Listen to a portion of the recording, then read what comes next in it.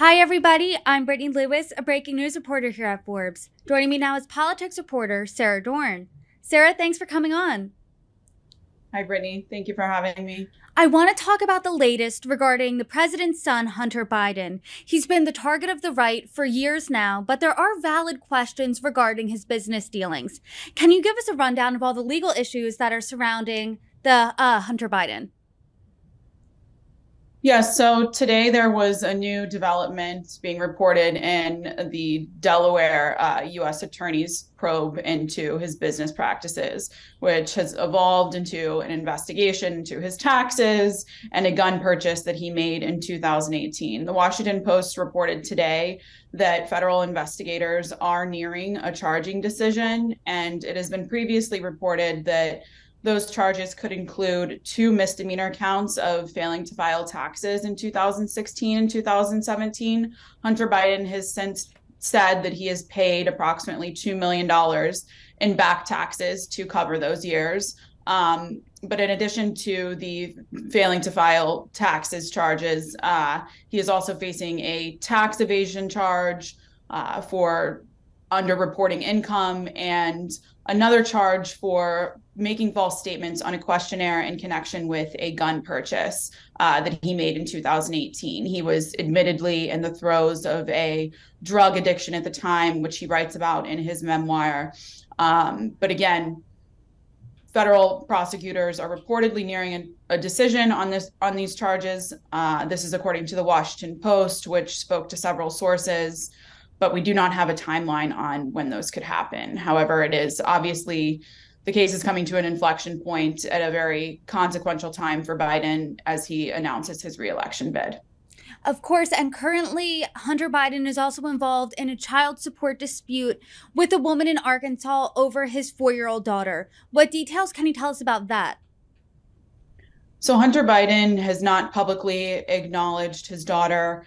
The woman who he allegedly had an affair with filed a paternity suit against him in 2019 when, again, he failed to acknowledge her. And a DNA test did prove that he was the father. So he agreed to begin paying child support. Now, Hunter Biden's attorneys recently asked the court, it's a district court in Arkansas, to lower the child support payments. He claims to be paying approximately $20,000 a month, and that's why he was called back into court earlier this week. The woman who had her name is London Roberts, who filed the paternity suit against him, asked the judge to hold him in contempt of court because he has failed to provide financial documents that, she claims dispute his attorney's narrative that he is unable to make these $20,000 payments due to financial hardships. The name Hunter Biden has really been like a bolt of lightning in politics in the past few years. Democrats are way more hesitant to really talk about him, where Republicans are chomping at the bit, talking about investigations for the past few years. And you report that Clint and Jennifer Lancaster, who are the attorneys for London Roberts, the mother of Hunter Biden's child from this 2017 affair, are self-described active Republicans. So is this case now political? It certainly does introduce a political kink in the case, but I think that given this DNA test and that he has agreed to these child support payments, there's no disputing that he has not publicly disputed, at least, that he is the girl's father.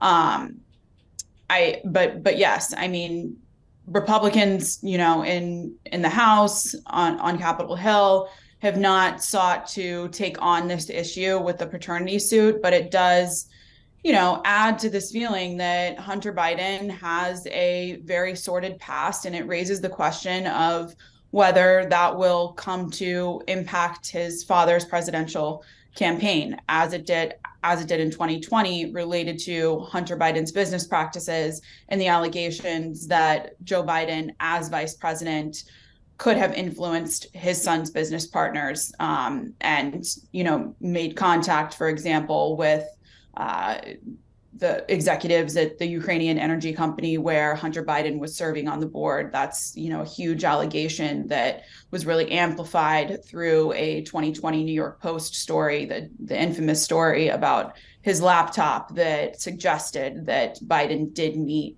with those Ukrainian business partners. So it'll be interesting to see how, Republicans spin the Hunter Biden narrative in attacking Joe Biden as the campaign gets underway.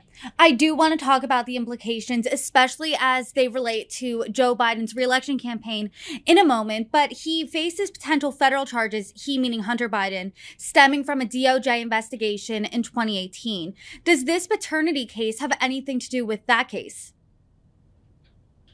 It does not, except for the fact that the mother of his child, London Roberts, did provide some financial documents that she has collected from Hunter Biden in her paternity suit and through this child support dispute. She provided some of those documents to the Delaware U.S. Attorney's Office, and she also testified in the case, I believe, as well.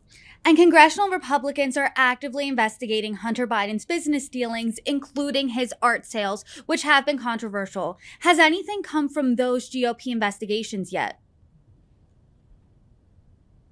No, and that's largely because Hunter Biden has refused to comply with the investigations. His attorneys have really recently launched a very aggressive campaign to fight back against them. They've called for a number of federal and state probes into what they say are violations of his privacy. Given the disclosures from this alleged laptop, which Hunter Biden nor his legal team has actually admitted did belong to him. But they did sue the owner of the laptop repair shop for distributing these contents. This week, they called for an investigation into Marjorie Taylor Greene for her incendiary rhetoric regarding Hunter Biden. So, the probes they're doing all they can, and House Republicans, that is, in issuing subpoenas and requesting documents from Hunter Biden or the art gallery that in Soho that sold his artwork. But so far, Hunter Biden's legal team has really blocked those efforts. House Republicans have collected a number of records through the IRS. They're called suspicious activity reports, or known as SARs, and businesses or banks, are required to file these with the IRS when they suspect any suspicious activity related to a transaction. And, it's pretty commonplace for, any large entity or individual that's handling a lot of transactions, especially with foreign entities, to have SARs filed against them. But that's a lot of the basis of the evidence that the House GOP is basing, their narrative on and piecing together the Biden family's financial dealings and connecting them to the president. Issues surrounding Hunter Biden really were a thorn in President Biden's side leading up to the 2020 election. And as you noted, that infamous New York Post story, they posted a story about Hunter Biden's laptop. And at the time, it was largely labeled and dismissed as Russian disinformation. And Twitter even blocked it for a period of time. But since then, in 2022, organizations like the New York Times, as well as the Washington Post, verified the existence of this laptop. Now, as we sit here a few years later, do all of these questions and investigations regarding Hunter Biden put a kink in President Biden's reelection campaign? They certainly could, and I expect the GOP, the Republican National Committee, Donald Trump himself to really hone in on these investigations and, promote the narrative that Biden, as vice president, was directly connected to his son's business dealings, and, create the perception that there was some sort of conflict of interest there, and that Biden used his connections to enrich his son and his various family members. So that's certainly a narrative that I expect to hear more about in the coming months and over the next year in the lead up to the general election, no matter who the GOP nominee is, if it's Trump or someone else. Sara, obviously, as we know, this story will continue to persist throughout the election cycle for sure. So I hope you come back on and update us as it does. Sara Dorn, thanks for joining me. Thank you, Brittany.